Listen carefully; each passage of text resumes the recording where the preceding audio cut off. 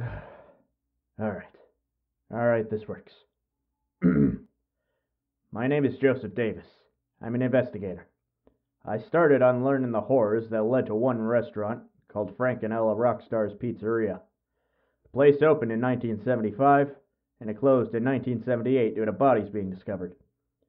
For this recording, I'm about to watch all VHS tapes that were found in the manager's office.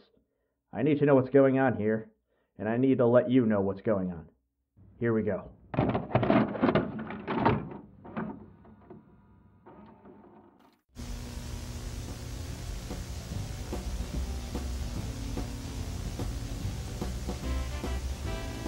Hey Ella, do you think they're going to like me?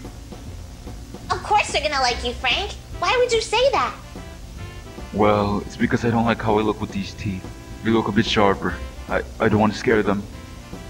Relax, Frank. Everything's gonna be alright. Just look at this. That door that brings children to our restaurant will surprise them. Just you wait.